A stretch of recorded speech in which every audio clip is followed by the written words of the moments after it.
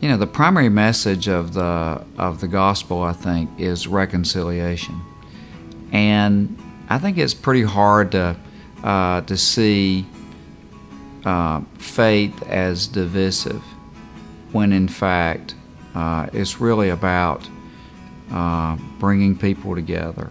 It's about bridging our differences. It's about seeing the best in people and not the worst.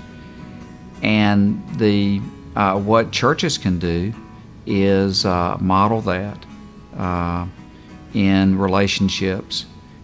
And what churches can do is be consistent in the kinds of teaching that we offer that shows that reconciliation and being a bridge to people who are different or have a different perspective.